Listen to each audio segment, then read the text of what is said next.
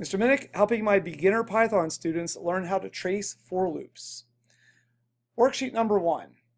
Reading the directions, trace the following code segments, showing the values for each variable over here in the columns. It also says write infinite if a loop never ends, and circle the final values stored in each variable at the end of the code segment. So let's start with exercise 1. This is a code segment, not a complete program that would do anything interesting. So we start with the first line of code. And the first line of code here is sum equals 0. So the right-hand side plugs into the left-hand side. That's a rule of thumb that just works in coding forever and ever and ever. Right to left, right to left. That's what that equals means, right to left. Remember that before you go to bed, say it 1,000 times, right to left. That 0 plugs into sum. Now I've already done that for you, but if I hadn't, you would have written a 0 there. So check, we did that line of code. We'll never come back to it again.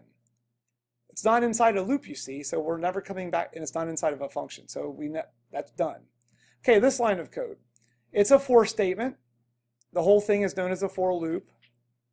The body of the for loop is indented. Sum equals sum plus 1. So let's look at the for loop closely. I is called the loop variable. It's traditional to use the variable name I. And I'm using the built-in range function of Python here.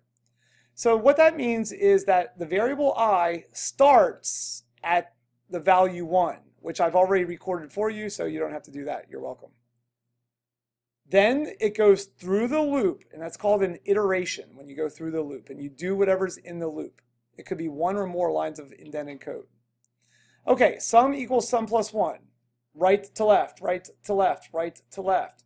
You simplify what's on the right-hand side of the equals, and that simplified number plugs into the left, just like up here, 0 and over there. So sum plus 1, what the heck is that? Well, sum is currently 0.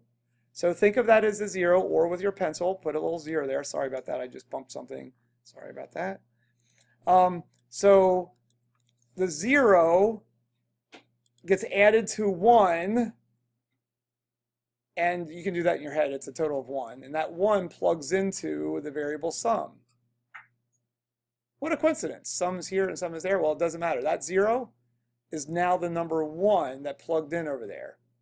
So cross this out with a single slash, not an X. Don't erase. Don't use a magic marker to blot it out. Like a good accountant, we just put single slashes through numbers that are wrong so that the person who catches us embezzling next year knows where we cook the books, which I guess we would not want to do that. But anyway, so far so good. There's a 1 there. Now, we're done with the loop on the first iteration. Now Python knows, because you're in a for loop, to go back up to the top. So we go back up to the top of the for loop, and here's the tricky part. The way the for loop works is that I steps up by 1. We call it incrementing something. To increment means to add 1. So the variable I steps up to 2. That's just how I, as the loop control variable, works. It's on its way to 4, but right now it's at 2. And now we go through the loop a second time. And we do whatever's in the body of the loop. Sum equals sum plus I, plus 1 I mean. So sum, which is currently 1, gets added to this plus 1 for a grand total of 2. And that 2 goes right to left, right to left, right to left. Always remember, right to left. That 2 plugs into sum, which on our scratch paper, we need to cross out that 1 and make it a 2. Do not do this kind of stuff in your head as a beginner, because you'll get it wrong at some point. And even as an expert, somebody will trick you. And if you go too fast and try to do too much stuff in your head, you get it wrong. I've learned. Okay, so far so good. We just went through the loop a second time. And now we go back up to the top of the for loop for another go around. This time the variable I steps up by 1 up to 3. So cross that 2 out over there and make it a 3. And we go through the body of the loop yet again. Now currently the variable sum, right to left, right to left, right to left. The variable sum over here on the right is currently 2. So whether you put the 2 in there and erase it later or something, or just do this part in your head, it's up to you to figure it out. But I'm just showing you how I plug a 2 in there. On my scratch paper, I put the 2 plus 1, that's a 3. That 3 goes right to left, and the 3 plugs in for sum, which over here is being kept track of. /3. These are not meant to line up horizontally. It's just sometimes they do, sometimes they don't, these two columns. So 3 is currently stored in sum because of that right to left. We go back up to the top of the for loop, and here is where it ends, because here's the rule in Python. Because of the way range works, you stop just before you get to this number. This is the final value for I that needs to be circled according to the directions on my worksheet. And if you don't circle those things, I have the right to take a point off, by the way. I'm fussy like that. Other teachers, professors might not care, but I care. So that 3 gets circled there for I. It's kind of like that 4 is a stop sign. Someday when you guys drive, you don't like drive into the stop sign. You stop like a foot before it, maybe even a yard, like a little buffer area. So this 3 is like right before the 4. That's how I think of it. That's how I think of this. If you want to think of it separately, that's on your own. Okay, we're now finished with the for loop because it knows to stop just before it's, in this case, 1 away from that 4, that upper boundary of 4. So we don't go through the sum equals sum plus 1 statement again, and the final value of sum in this exercise is 3. Do exercise number 2. Sum is initialized to 0, so that check mark, that right to left thing. I starts at 11, so that's already been done for you. We go through the loop. Now in this case, I'm using the fancy compound operator, which is really just overall that line of code is equivalent, the same as that line of code. It's just shorthand coder notation for saying take whatever's on the right hand side and add it into the variable name that's on the left. So 1 gets added into sum. Okay, check that. We go back up to the top of the for loop. I steps up to 12 because that's just how it works, like it did before, only it was 1 to 2, but here it's 11 to 12 because the starting point of 11. We go through the loop. So 1 gets added to sum. In other words, sum is incremented, as we say. Sum is up to 2. We go back up to the top of the loop. I bumps up to 13, because that's what it does. So cross that 12 out, make it a 13. We go through the loop. So sum plus equals 1 makes sum's new value a 3. And we go back up to the top of the loop where we hit the brakes. Because we realize if I steps up by 1 more, it runs over the stop sign. It hits the 14, which is illegal in Python. So it stops there. It just knows to stop. The loop terminates, we sometimes say. So for my answer purposes, I want you to circle a 13 as the final value for I, and the final value of sum is 3. Now some people would say exercise 2 is the same as exercise 1, because some people, they just care what like the involved variable sum ends up being. But it's technically a different exercise because the loop variable I ends up with a different value, and that technically makes them different exercises. Okay, exercise number 3. Sum starts at 0. Check that. I starts at 1. So far, so good. Oh my gosh, I have 3 numbers in the parentheses. Well, we'll get to that. Okay, sum plus equals 1. We go through the body of the loop this first time, so sum is bumped up to 1. Now here's how number 3 is different from 1 and 2. Because of this third parameter, that's the step amount for the for loop. If there's a third parameter, it's usually some number other than 1. Because that means we take I and we step it up by 2. So add 2 to this 1 over here and you get 3. So keep careful track of this stuff. It sometimes matters in a big way. Now we haven't hit the 5 yet. The 5 is still kind of like the stop sign. So we go through the loop again and we do the sum plus equals 1. So sum bumps up to 2. We go back up to the top of the loop. We check out the step amount and we realize, whoa, if I added this 2 to the current value of I, 3 plus 2, it would be 5. which is like hitting my stop sign.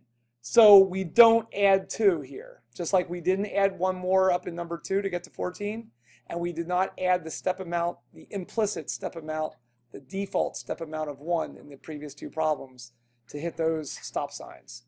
So this problem just petered out at this point. It was just a relatively short loop. I stopped at 3, and some stopped at 2. That's just the way that exercise worked. Exercise 4. Sum is 0, check that. I starts at 3, check mark. Ooh, interesting. The step amount is a negative. Okay, we do the sum plus equals 1. Okay, so sum bumps up to 1.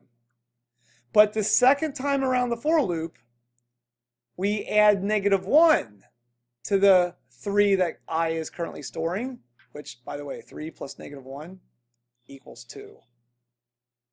We're not at the stop sign of 0 yet, so we go through the loop. We add 1 to sum. Now it sums up to 2. We go back up the top of the loop. We add -1 in over here to I. It's down to the positive number 1, so it's going down. Kind of interesting. I is going down in this problem. And sum plus equals 1 sums up to 3.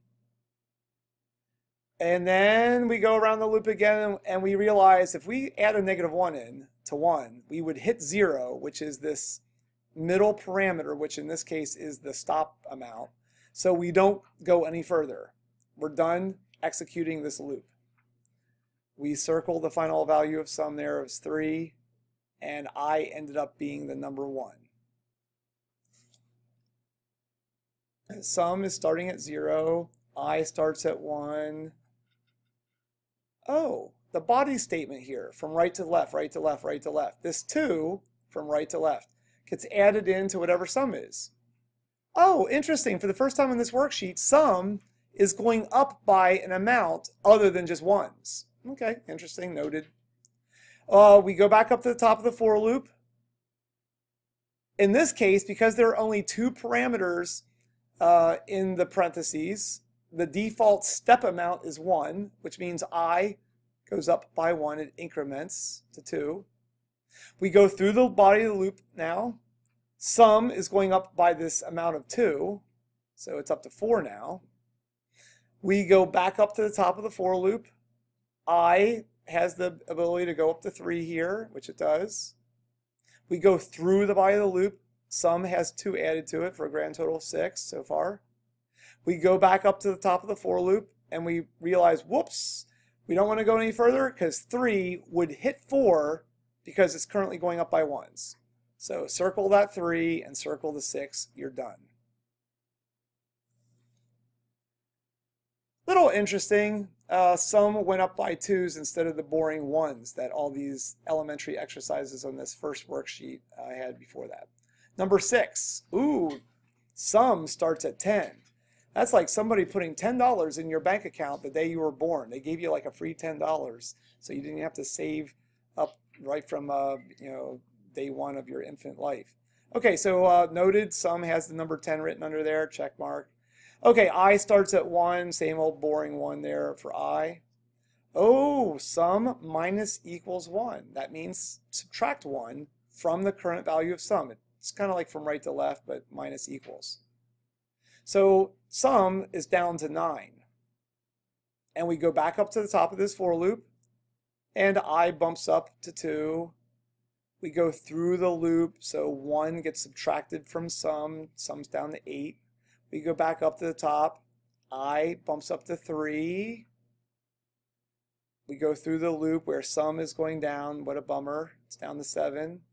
I keeps going up as we go back up to the top of the loop. I stops because it would hit 4. So we stop, put on the brakes, circle the 3. It's good you're using pencil because if you went too far there by accident, you could always erase it and fix it. And then 7's the final value there.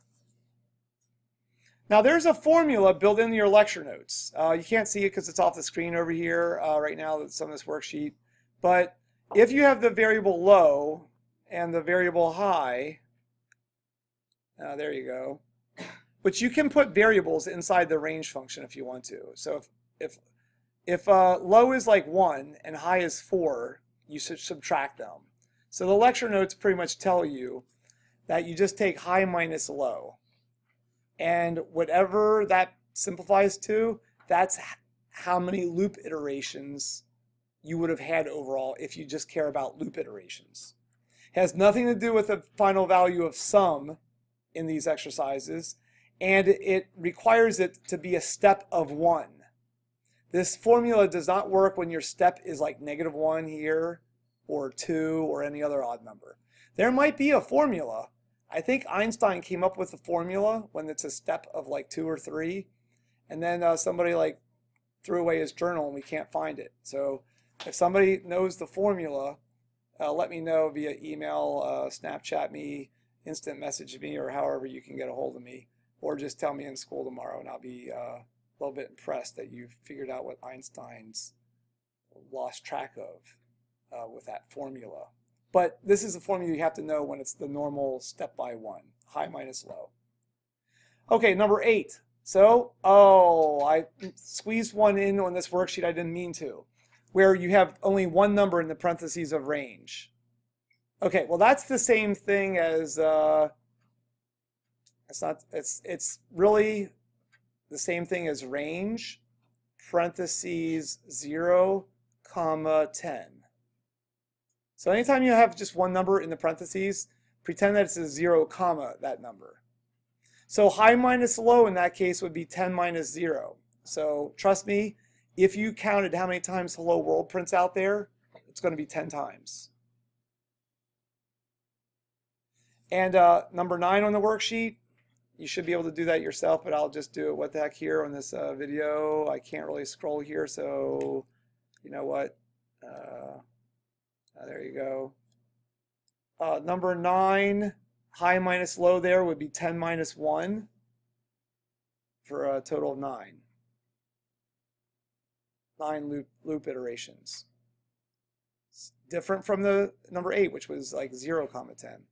And I'm not doing this one for you. That's it. I'm not subtracting that. Don't tell me the answer right now, period 10 or 11.